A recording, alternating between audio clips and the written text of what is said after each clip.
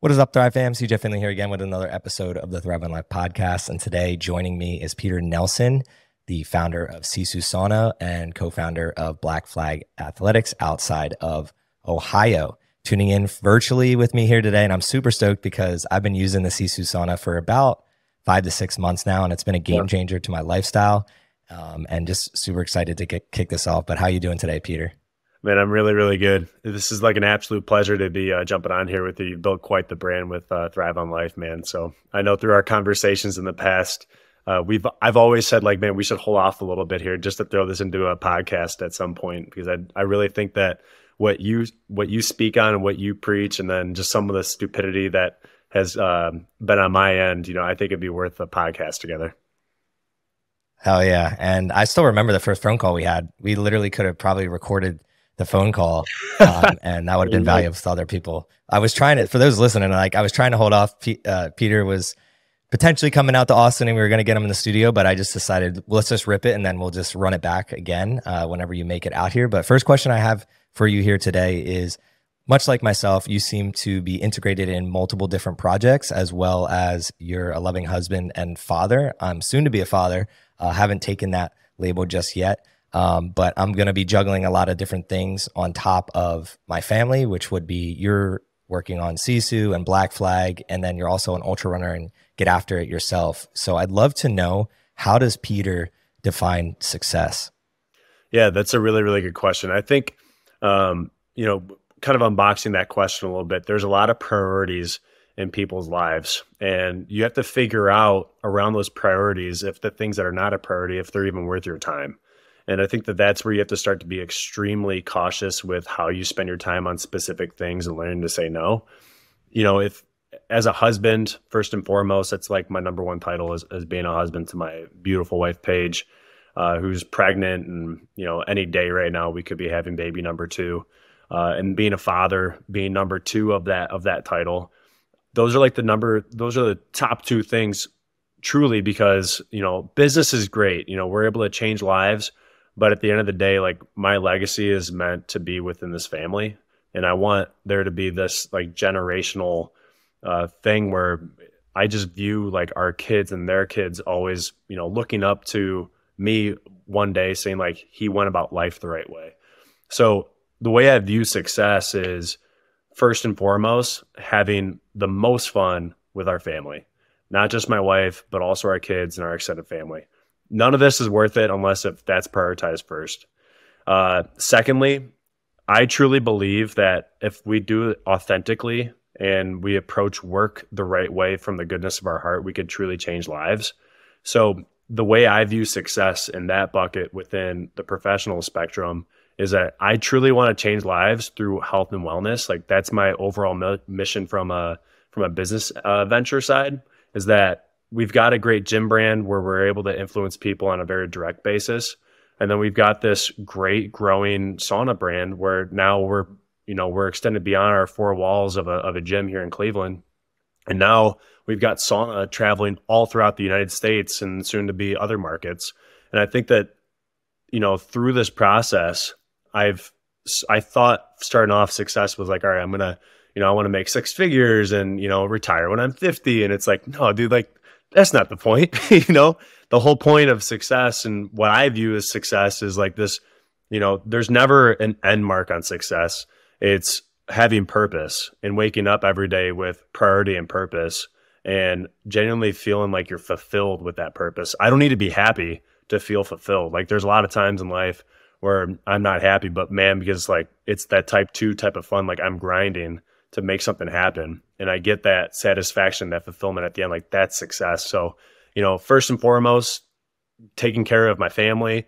And then secondly is all of the business. And third, my number 3 used to be my number 2, but I realized that for number 2 to happen, the business part, I need to be able to take care of my family. That third part is my health and my wellness. So every single week I'll sit down and I'll look at my schedule and I'll make sure I have my family time scheduled out, my business time scheduled out, and all my health. So I'm an ultra runner since I was 17. I love strength training concurrently with that. So being able to lift heavy while doing this, it's just so fun to me.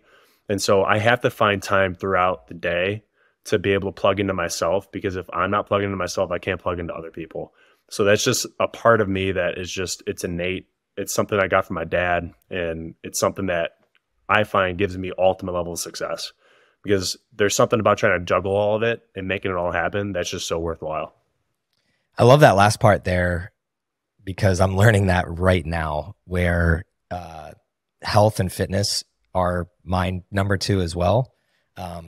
And for anybody out there, I want to clarify when Peter says 3, because I know what you mean by this. It doesn't mean that it's not getting done. It just means that that's going to be scheduled in whenever he can make it happen. So I'm trying to train myself so that my fitness, it'll still get done, but I'm now adapting when is that fitness going to happen. Rather, it used to be happened whenever I wanted it to happen. That was the pillar. So it's interesting that you stated that. I love how you broke that down. But something intrigued me. You mentioned having the most fun possible with your family. What does fun look like to the Nelson family? Oh man.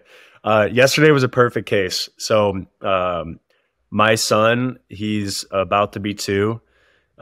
He loves being outside and he loves tools. Like behind us, so you got like that little like Bosch tool set over there. Anytime we're doing like a project around the house or, doing something fitness oriented, he always has tools with himself and he's always running around like a chicken with his head cut off. I was a basketball player, like in a past life, like I love basketball. And so, for us, it's being active, because obviously that's a core tenet to my wife and I. So we want to make sure that that's exuded in our kids. We want to make sure like our kids are polite. We want to make sure that the kids are, well respected, but they also respect other people. So, for us, like what fun looks like to us is that we're active, we're cooking at home. We're not necessarily going out to eat. Now, don't get me wrong, we still go out to eat, but cooking meals together. Like I love looping in our son or our family in like together as a whole in the kitchen cooking. We love, for our angle, being able to go to the gym, being able to spend more time with family. Like, again, I was telling you about my dad. I mean, my dad's a legend. Same thing with my mom, but specifically with my dad's health scenario right now, and we can go into this later, being able to spend time with him, that's so much fun to us, because just like in his health scenario right now, being able to get our son in front of my dad and being able to just spend time with him right now is just, it's so much fun, because my dad's on the mend and my son's so impressionable. So like the little things that you don't think about, that you do every single day, your son picks up on it. So, we go over to his house, we're talking about running, and then we go to walk around or run around the block together with my son, my dad and I. And my son's pointing at my dad's shoes or his feet to be like, go ahead and run. And so he knows that my dad's a runner. So he's pointing at my dad's shoes to say, go ahead and run. It's just so special. That's amazing. But yeah, I mean, again, staying active, making food together, getting out and enjoying just life together out here in Cleveland. Cleveland it's very, very low cost of living here. We love living here. So we're always out in the parks. We're always out on trails. We're always going to coffee shops. It's just so much fun. So just trying to live life and not just be confined to, your phone and your laptop and being inside. Yeah, that's amazing. It hits home a lot. Aaron's father was a runner and he was an athlete. And one of the things that's hitting home with us right now is my son, his would have been grandson, doesn't get to do that stuff. So it's cool to hear coming from you where that is happening. And it's something that I want to experience when I'm 60, 70 years old. So one of the passions of fitness and health that I have is because I've already thought through to the future of that, and seeing people do that live presently right now is very fulfilling to me. And it sounds like a hell of a lot of fun. And that's one of the things that I'm very much looking forward to when Aiden is born, is just spending more time doing the little things and enjoying those little things. But I'd love to kick this into a little bit more of the business realm. Yep. Anybody that's listening, I send a form out to every guest prior to coming on. And I absolutely loved your response, Peter, to the question of how can our Thrive community best support you? You mentioned spreading the message of what it means to operate on passion and purpose and not for money. And one of the things that Thrive that I've been saying for years is like purpose before profit. What does that look like practically though? Because when people hear that, like the biggest rebuttal is, yeah, but you need money to operate a business, but what does it look like practically? And you can tell a story here in Black Flag or in Sisu to operate with purpose before that profit. And then obviously you are operating to make money and continue to scale that purpose. Yeah. Well, I love the purpose before profit, but there's also another saying, and I don't want to butcher it, but it's profit, profit allows us to have ministry. So it's like the idea that profit allows us to do good, right? So it's just something to consider. A good business is one that takes their money and puts it to good use. So not just like, let's say you have a really great product or a really great service and you want more people to feel that experience of the product or service. Well, a good business would double down on what they're already doing. They're not going to reinvent the wheel. They're just going to replicate what they're doing so more people could experience it. So that's something that's extremely important, is that passion and purpose to us means that we're fulfilling our mission of being good stewards of the wood for sauna, right? And creating great and exceptional sauna experiences for people. And so for us, again, I really don't care about the financial part right now. I just genuinely want more people to be in the sauna because I know how great the benefits are. And I'm not just saying any sauna. Like, the reason why we put and hand tailored this specific sauna experience with Sisu is that we know that people aren't going to be able to adapt with a 230 degree plus heater. Like, it's physiologically impossible. It's just, you just can't make that happen. For us to be able to have Amish craftsmanship, I want people to have like an experience when they're building out that it's fun. I still remember building our first sauna out, not Sisu, but a prior manufacturer's before, when we were a dealer, where it took me 2 days plus, and that didn't even include the electrical. So I just remember this, like the opportunities to learn. And as we were going to pivot into manufacturing ourselves, specifically with Sisu, again, the passion and purpose was really evident in that, we want to learn from our past mistakes and our past opportunities to learn and create an experience that will affect people's lives, not just for the next year, but for the next 10 plus years. So again, the passion and purpose comes from us just genuinely wanting people to have a great experience that's going to change their lifestyle. And there's nothing greater than creating a product or an experience that genuinely changes somebody's lifestyle for the better, because all of a sudden that means that they're going from like 80% threshold to 90% threshold in their life, or whatever that is, that next step, because of a product that you're creating. That to us means way more than being able to, patent our bank accounts at the end of the day. Beautifully said. And I have a story that actually acknowledges this. Two of them actually with my family. When my brother was visiting with his wife out in Austin, Texas, I took him to the saunas we have at Squatch Fitness, and we did sauna and ice. It was his first time doing the contrast therapy. And when he went home, he actually built a sauna and ice bath in his garage. And that was the first time he's ever done it, was when he visited us in May of last year. And then he goes home and he builds it in his garage. And then my parents came out here in December and they got to spend an extended period of time with me. And they actually got to experience the Sisu sauna. And it was to the point where like they saw me going into it. And then obviously I wasn't here 24/7. So they would be here. And my dad started to ask me like, hey, can I like go turn it on and go enjoy it with your mom when you're not here? And I'm like, of course. And that led to this ripple effect of like, he started using the red light that I have. And then by the third week, he literally went and got blood work with me. And something that the Sisu does, and why I'm such a proponent of the purpose of sauna and propelling that, is you feel it. And it's one thing to tell people what to do, like you should eat good or you should exercise.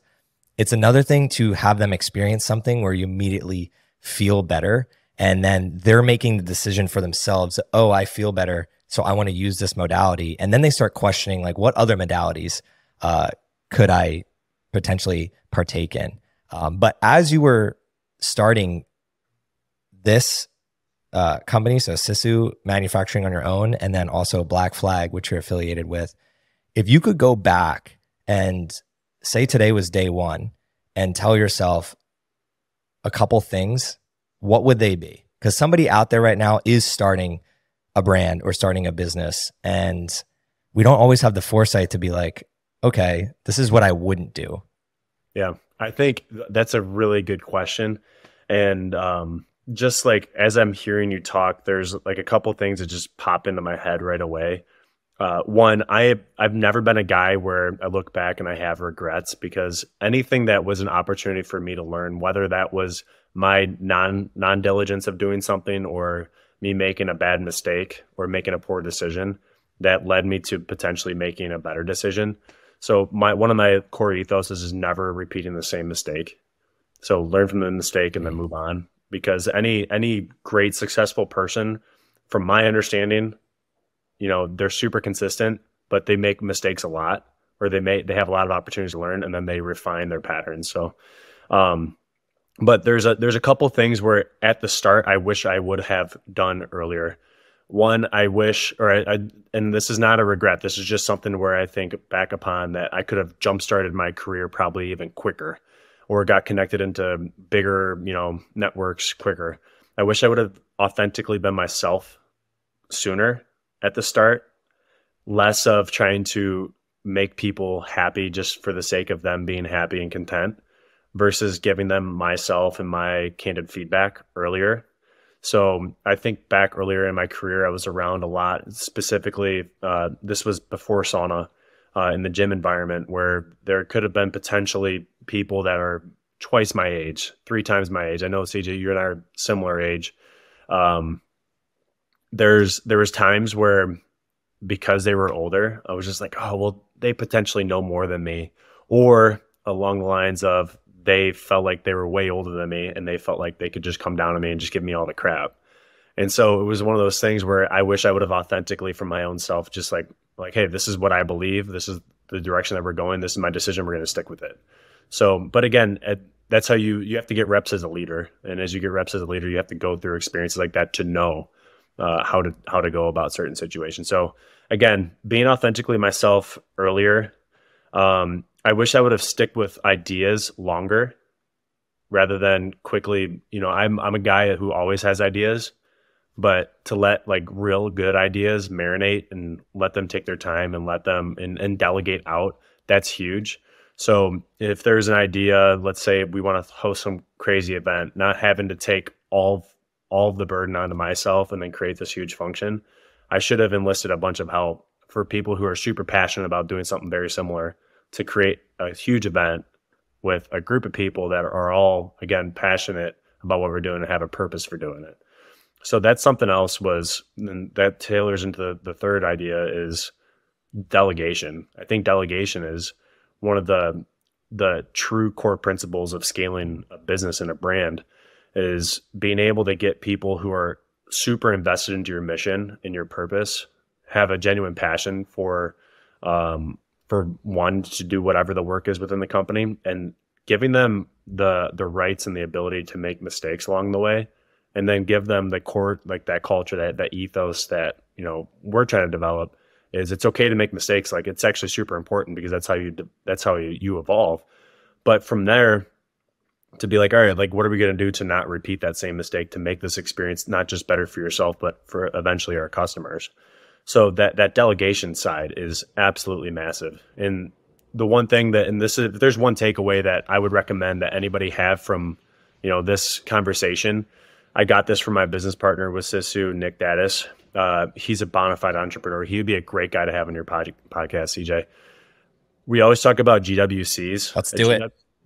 Yes, I'll link you guys. A GWC is a person who gets it, wants it, and has the capacity to do it. So when you're hiring somebody, do they actually get the material do they actually get it? Like, do they, I'm trying to get them to do financial work within Sisu. Like, is that an area that they actually get? Great. Do they want it? Like, do they genuinely want to do this position? Because otherwise it's probably not a good hire and you'll only get a half-assed effort. Then lastly is the capacity to do it. Does this person get it? Yeah, they do. Do they want it? Yeah, they do. But in what capacity are they actually going to be able to do it with the hours in their day if they already have two other jobs, or they have a job and they've got a massive family, right? So if we're going to hire the right people, we should have looked at this way earlier on. We've had a lot of hires within Black Flag that were amazing people, but some of them never had the capacity to be able to get into the amount of work that was required of them. And that comes back on us. That's our responsibility to have known that. So now we go through with a fine tooth comb with any hire, with any business that we do. Do they get it? Do they want it? Do they have the capacity to do it? And if they do and they check off all the boxes, it's probably going to be a really good hire. I love that. And I've never heard that before. So let's dig a little into that. What does that look like in a practical setting? So if I'm looking to be hired by you and Sisu or Black Flag, how can you test whether I have the GWC? Yeah. So first, you'll never go into a situation unless you feel like there's a need, right? So we have a much larger team now than back when you purchased a sauna with us. But what we've noticed is as you scale, there's always a need for something to be potentially done better, right? So the way I view it is I am not a marketer. I am not a financial guy. I'm not the order manager. Like, I can do all of those, but that doesn't mean that I should do it. But if that means that I could do all of them, but probably not to the best of what somebody else could do, that probably means I should probably delegate out. So for us, there's a couple criteria for us to start delegating out. Is there a need for it? And do we have cash flow for it? If we have those two things, then let's go ahead and create that position. So for us, we'll then look at, all right, like specifically for content and photo and video, right? That's huge for our Instagram, email, and soon to be TikTok and all of our other platforms, web development.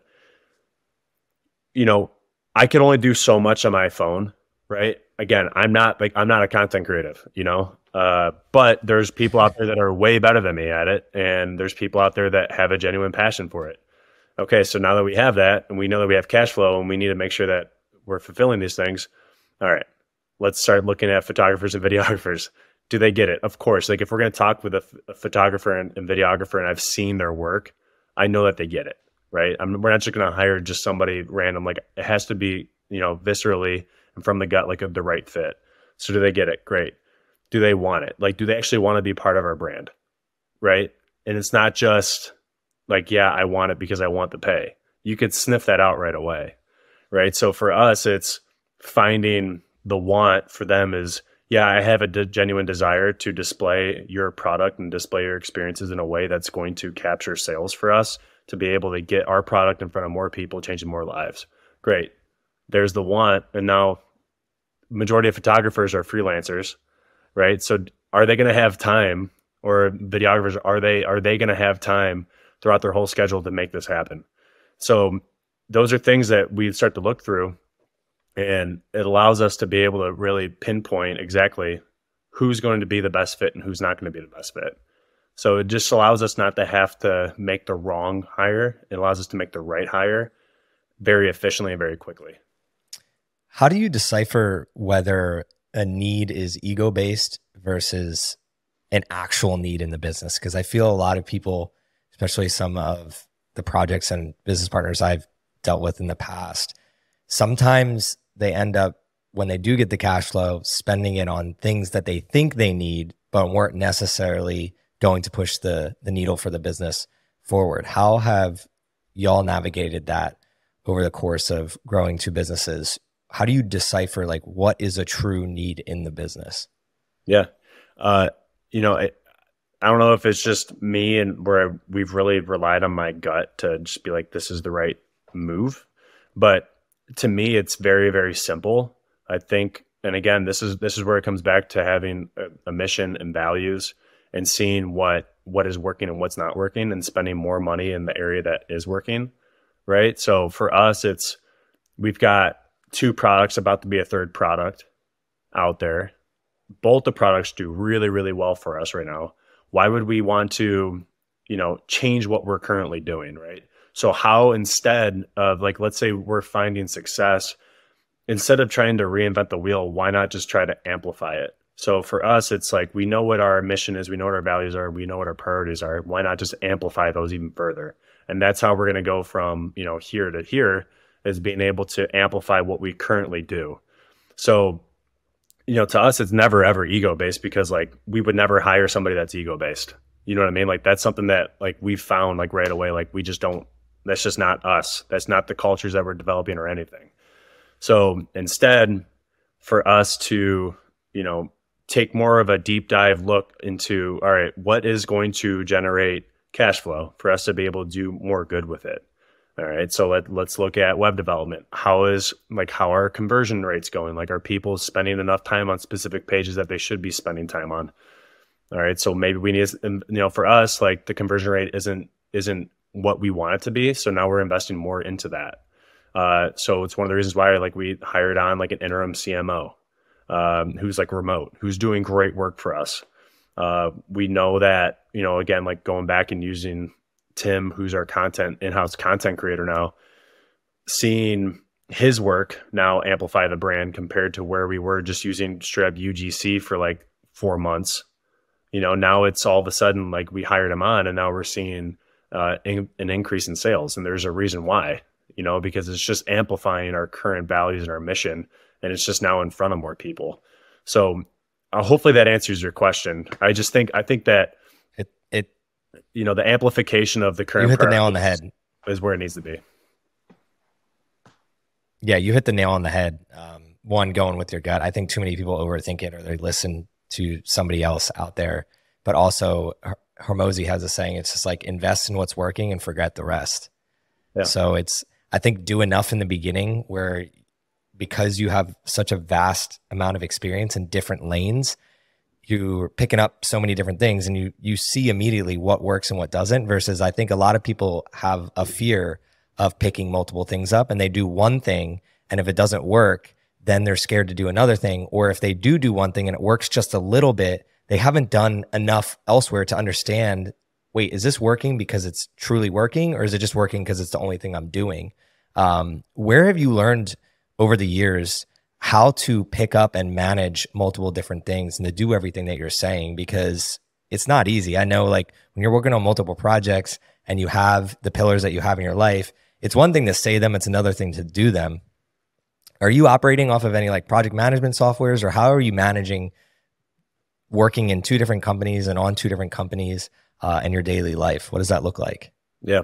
I think, first case, or first point here, for anybody who's listening, I think it's really important to never, I'm sure you guys have all heard this, never compare your step 1 to somebody's step 100 or somebody's step 50, so never do that. Comparison's the thief of joy. I've been guilty of that so many times. I see people that are building great brands. I'm like, man, I wish I was there right now. But it's like, little do you know that it's not the outcome that you're seeing from them that you want. It's actually the process of going from where you're at to there that makes you somebody who could be very exceptional in life.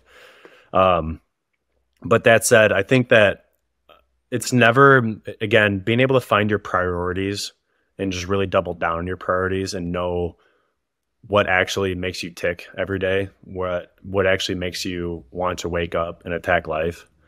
I think that that's super important to just note and always have that visible. So I actually, I'm not sure if you're familiar with the EOS system, entrepreneurial operating system, but that's how we operate. Traction. Yeah. That's how we operate Black Flag and Sisu. And I actually, because I've just utilized those systems for so long now with both businesses, that I actually integrate that same system into my personal life. So every day, it's very, very simple. Instead of, I used to have a handwritten task list in like a Moleskine notebook, but now it's actually in a Sheets, like on Google Sheets, where every day I create a new tab. It's with that date, and at the top, it just carries over all the same exact information: my mission, my purpose, my values, what my goals are for the year. And then from underneath there, it's my personal life, which includes faith, fitness, family, home, and schedule. And then I got anything from Black Flag and anything from Sisu. And so anything that doesn't get done on a given day just gets pulled right over to the next. And I don't feel guilty about not getting it done, because it's like, we're all human. I'm doing my best to try to juggle all these things. And then again, at the same time, if I ever feel like I can't get all of my things that need to get done, then what I'll do is I'll find help and get some things delegated out. And eventually, for me to potentially delegate that out to a complete different, position for somebody. So again, for my, I guess you could say like project management, or however you want to call it, I call it my personal L10, level 10 sheet. And again, all that is included with all my businesses, anything from a personal endeavor and all my values and my goals. And it's always there right in front of me every single morning. In my first 15 minutes of every single day when I get to work, and it's actually now like clocking in for work, it's getting through and making sure that's all organized. And then I'll answer all my emails, messages, and then start siloing out throughout my day whatever my tasks and objectives are within my task list from a business and personal perspective. Hell yeah. I actually have Traction sitting here on my desk here. It's a great book. It's something that I've utilized. Yeah, it's something that I've used. I like the frameworks in there. Back when I thought that I wanted to actually like be the one building companies, I think like 6 years ago, until I realized that I really like kind of doing the podcast and the content side more so, and then the advising side, and helping companies grow in that way. But I still rely on Traction in a million different ways. We actually have a quarterly meeting coming up on the 5th for one of the companies I'm working with, and we use the EOS system a little bit to move the needle forward there. So anybody listening, it's Traction by Gino Wickman. I love that you brought that up, Peter. But I'd love to understand a little bit of how your personal fitness journey has helped you as founder, CEO, father, and pulling some stories from that. Because for me, when I think back of the confidence that I have in the business world and the ability to believe in myself, stepping into fatherhood and being a husband that I believe that I can be, a lot of it started with, I was a 4-sport athlete growing up. So I always love to talk with other athletes on any stories or any principles that they lived through sports that have carried over into the business world. Yeah, dude. So it's so funny. You're a 4-sport athlete. I always say, like, looking back, man, I should have played football. I should have played baseball. I was way better at baseball than I was at basketball, but I just found it to be really boring. And then football, then football because our basketball coach told me that if I wanted to be the captain of the team, then I couldn't play football. It was just like, it was so old school. I got my competitive nature from basketball. I just played it my entire life, like truly have. And then when I was 17, I had just signed a 4-year ROTC scholarship and got signed to like a Division III powerhouse in Kentucky. And I had like a hairline fracture in my right foot. So like I was out for basically half of my senior season. And that, like, at the very tail end, my dad ran his first ever 100-mile race. Now, quick like backstory on that: my dad chain smoked from 18 to 48. Okay, and then at 48, which was consequently at the same time that I was 17, he started running half marathons and marathons, quit cold turkey, and started going after it. And so now he's 59, and he's ran 140 plus marathons and ultra marathons, 100 milers, 50 milers, the whole thing. But this all kind of got really kickstarted once he ran his first 100. It was in the Outer Banks, and I was 17, just coming off of this like injury. And he asked if I wanted to help pace him for the last, however many miles, I could start, legally from like the race rules, start pacing him at the 50-mile mark. So at the 50-mile mark, I started pacing him. Well, like, I don't know why, but I just kept running and I ran the whole last 50 miles with him. And like and now like when I say like ran, it's a loose like ran, because if you've ever seen anybody run 100 miles, it's like walk, run, and then you're like crawling at the end. But I endured for like the 50 miles. And I remember specifically like the sensation, not just for my dad, because like, dude, at 17 years old and you're seeing your dad run 100 miles, you're like, dude, my dad is the best, For my angle, it was like, wow, that's so cool. But then for me, the most I'd ever ran prior to that was 7 miles. So I wasn't no like long distance runner or anything. But gosh, there was something that just lit me up on the inside where I was like, man, I'm leaving a lot on the table, like a lot on the table.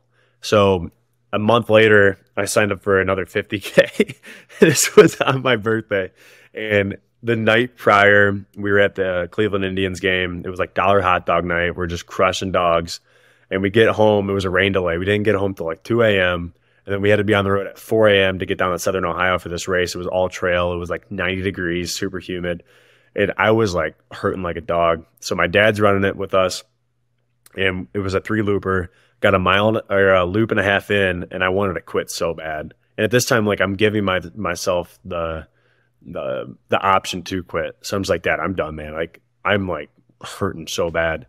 And my dad was like, get up, you big pussy. Like, let's keep going. I'm like, oh shoot, I can't let my dad, who's double my age, tell me that. I got to keep moving. So I hallucinated for the first time in my life on that run.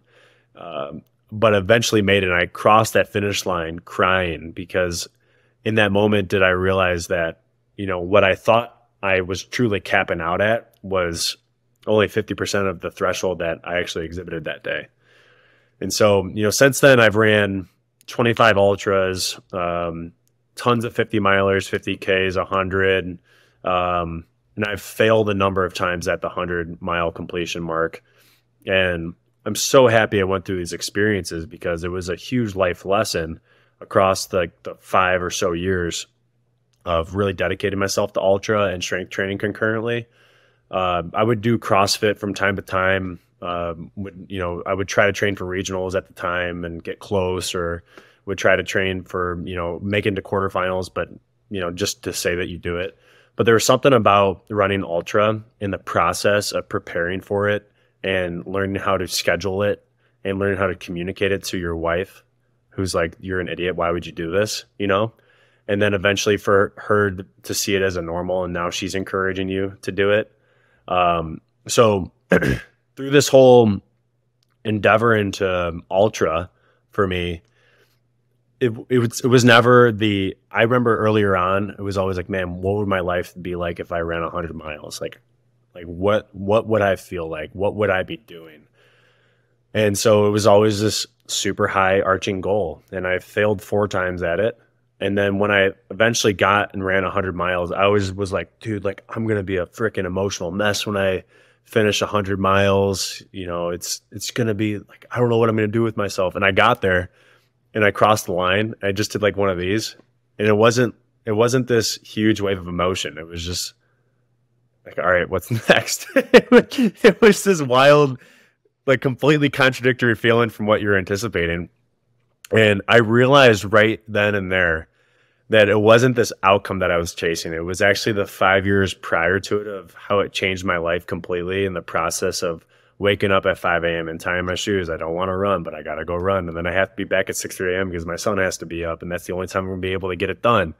And then you're like, all right, well, I'm going to have to run 55, 60 miles this week. The only way I'm going to be able to run and get this training, I'm now going to have to do it during my lunch breaks, or I'm going to have to do it really early in the morning. And so again, it was a huge priority. And because it was a priority, I had to make time for it in my schedule, and we made time for it. And it gave me the desired outcome eventually that I wanted. But again, looking back, it was always, I'm realizing now, it was the process of going about that intended outcome that changed my life, not the outcome itself. And I think that's a really important lesson for younger kids and younger athletes to know, that it's, high school sports are great, college sports are great. Winning championships is great. Being part of winning cultures is great.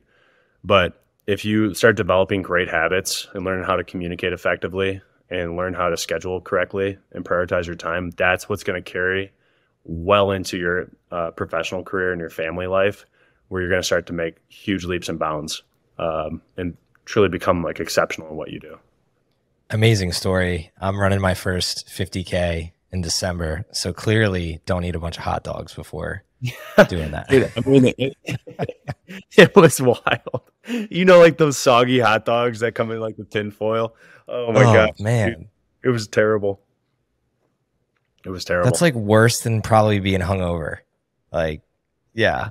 Oh, I can't even imagine. Like I could, soggy baseball hot dogs the night before you're about to run your first ultra is not a story I was expecting here today, but it was the story that I needed. So I just know to stay away from the hot dogs before my ultra. But I really like how you broke that down. And one thing I think with your analogy of kind of you're crossing the finish line, you would thought that you were going to be breaking down in a certain way. But I think because you had failed a couple times, it didn't, like, maybe it would have been different if like your first time you went out there and you crossed it, maybe you had a different reaction. But I think what sports does, and this is what we're lacking, I believe, in today's culture, both in sports and in the business world, is sports taught me how to lose. It didn't necessarily tell me how to win. What I mean by that is we lost all the time, and then we just went back to practice the next week and just kept grinding. There was no like thought in our minds like, oh, we lost 2 games in a row. We're like, the season's over. We're giving up. Like, that wasn't an option. And I feel like in today's world, a lot of people are granting themselves the option, like you did on that. And then your dad kicked in. You granted yourself the option on that first mile, like, oh, I'm gonna stop. But in his mind, he'd already done so many that you're just like, oh, this is just another day. And I think that's what you got on the one that you did the 100 miles. Like, this is just another day. And now I'm going to go into another day of like, oh, I'm already a 100-miler guy. What's next? And we start learning. I love how you talked about the process multiple times here. This is just who we are. This is just what I do. And it's such an intriguing thing because I've experienced it myself. It's just the winning and the losing and whatever, it is just whatever. And people don't always understand what you mean by that, but it's just what you are. You literally wake up and you have your principles and you have your pillars in your life. And whether it was leading you in the way to build saunas or build gyms or build whatever it is, you're going to be successful over the long run just by showing up in that principled manner. So I love how you broke that down. And I know we're getting close to time here, so we'll go with the last question before we go to wrapping up. If we were to go 5 years ahead, 10 years ahead, and you are following these principles and these pillars, what are some cool things? Like, what are you aspiring to do? Because you are a dreamer, you're creative. What would some cool things be to say like, oh, we achieved this in 5 years or in 10 years? Because we've been mentioning, yeah, it's about the process and things like that. But there's definitely goals in my mind where I'm just like, yeah, like 5 years down the road, 10 years down the road, like it would be really cool to say X, Y, Z. And if I don't get there and I switch my goals, whatever. But in this moment, what are you thinking about, whether it's in business or in your athletic endeavors? What's been on your mind lately of where that trajectory is going? I think the most important thing is when you think 5 to 10 years out, my wife and I will be married for 15 years at that point, right? So that gets me really excited because that means that we'll probably have already had all of our kids. And 10 years from now, our son will be 12, like on the precipice of going to high school. So he already has, he's already had all the influence from his wife or his mom and his father and his family and all of his kids. So that's super important to us. But one of the things that, through, as I was talking about before, like profit equals ministry, it's for us to be able to give, from this and to be able to provide people means that they wouldn't have otherwise. And not just from like a financial position, but like an opportunity position. So there's something about developing culture and community and giving to things that I feel very passionate and purposeful with. So, my inaugural, this year, I'm hosting my first ultra endurance challenge. It's like this it's called Hell on Hogsback. It's this sick hill in Cleveland. And it's just down and up as many times as you can in 12 hours. It's wild. It's super difficult. I'm looking forward to it. But the purpose of it is that the ticket to get in is not just a ticket. It's a donation. So the donation goes all into one fund, and then we're going to hand deliver a check to somebody who has cancer, who cannot afford their medical, who cannot pay for their medical procedure. So I found that through seeing my dad's experience with what he's going through right now with tongue cancer and then a really, really bad stroke where he had to relearn how to walk 2 months ago after all these ultras, being able to try to relearn all of that. So it was just wild. But anyways, this is like this Hell on Hogsback idea is an extension of our desire to give to people who are not as fortunate as us, to be able to make an educated decision of whether or not they want to utilize that money for a surgery or some other procedure or not. So I think that that's like the start of potentially larger philanthropic ideas that might bring something to fruition 10 years from now. Because I know the importance of priority and delegation, I do see myself potentially owning other businesses or investing in other businesses that align with my values and my mission.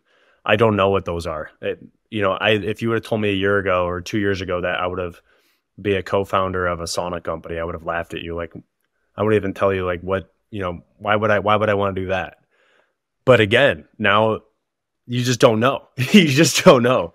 So again, from our angle, philanthropically giving, align ourselves with other businesses or creating other businesses that solve actual issues and problems that are still within, in my opinion, like the health and wellness space. I see myself and, our family and other close families investing into Airbnbs that are all wellness based strategically throughout the United States that will feature our product and other brands that are, cohesive with our product. And then, from an athletic side, I'm not going to be training for hundreds anytime soon. There's a health risk involved with that, and I don't want to put my family or my wife into a position to where, I would have to be in the hospital because I made a stupid mistake on a 100-miler because my ego gets in the way. So I'm capping myself at 50 miles, no matter what, for any race for the next, for the foreseeable future. And yeah, I mean, I'm just really excited to, take what we're building and change more lives along the way. And it doesn't have to be just through sauna. It could be so many different vehicles. Hell of a response there. Man, I hit home with so many of those, especially the philanthropic with Thrive on Life. Like one of my major goals of even doing well in business was to be able to invest in young entrepreneurs and young minds, and give them the ability to just create ideas. I feel like when I was younger, there was just one path. It was like, go to college, get a degree, do the job. And I want to help people become the Peters of the world earlier on. I believe that we can do it. So education is a huge thing on mine. And I love that you're basically educating through everything that you're doing and everything that you're talking about, because you're not just talking about it, you're showing up every day and showcasing that you're about it. And it's amazing to see from far away. And I'm looking forward to meeting you in person. And maybe, hey man, if you're running those 50 miles and you got a race that you want a buddy on, I'm looking to get into that arena after this 50K at the end of this year. So would love to tag up on that. When is, just so people know, when is, I don't want to butcher the name, the run up and down the hill. Yeah. When is that happening? Yeah. Hell on Hogsback is August 26th. So that'll be in Cleveland. Cool. And it'll be a 7 a.m. to 7 p.m. Ordeal. There's 3 options. There's a 1-hour fun run, which I think could be really nasty. I mean, it's like a 15% grade to 20% grade, 250 feet, and it's just consistently over and over. But then there's a 2-man team option and then a solo expedition, if you want to call it, where it's just that one person just constantly for 12 hours. So it'll be a good time. It'll be a big party. We will have a mobile sauna there. We will have ice barrels there. There'll be other vendors. It'll be a big party. Hell yeah. I look forward to seeing that. Last questions that we always ask everybody. If somebody loved what they heard from you here today, how can they best get in contact with you? Yeah. You guys could reach out to me via email. It's Pete@Sisu lifestyle.com. You could also reach out to me personally on Instagram, which is @PeterNelsonII. And then, I try to answer as quickly as I can from a message standpoint. So just reach out if you have any questions or just want to connect. Heck yeah. Please reach out to him. If you loved anything here today, Pete is the absolute man. And the saunas that they are putting out in the world absolutely rip and are changing lives. So I'm excited to hopefully connect you with somebody that wants to integrate sauna into their life. Last question we always ask everyone is, if you were to define the word thriving, what does it mean to you? Passion and purpose, baby. Passion and purpose. And, again, changing lives through your passion and purpose, that'll wake you up every single day. That'll light a fire underneath your butt, and you'll just be operating all cylinders that way. Hell yeah. You don't know this, but at my old studio, where we used to record the podcast, it literally, the guest would sit on a couch and right above them, it said, "Fuel your passion." So Yeah. that was like the Yeah. tagline of the podcast back in the day. Love that. That's so More cool. passionate people lead to, yeah, more passionate people lead to more purpose. I'm a big believer in that. And yeah, there were so many takeaways here today. At the end, I always talk a little bit about what the biggest takeaways were. But I think something that you did really well, which you defined in the beginning, is just having structure and understanding why you're here on earth and what you're here to do and reminding yourself of that every single day. I think what you stated, where happiness is like the stock market, it's going to go up and it's going to go down. But over the long run, if you're clear on what your purpose is and you're passionate about every day, like it's just going to continue to go up and continue to rise. And that was my biggest takeaway here today. So anybody that was listening, if you really enjoyed this, please share it with somebody that you think would also enjoy it. That's the best way we can get Peter's story out into the world and all the great things that he and the people at Black Flag and Sisu are doing, everything they're up to, as well as the philanthropic endeavors that he's now going on. Last but not least, please give us that 5-star rating and review. We'd really appreciate that. Until next time, this is CJ Finley with Thrive on Life Podcast. Thrive on, y'all.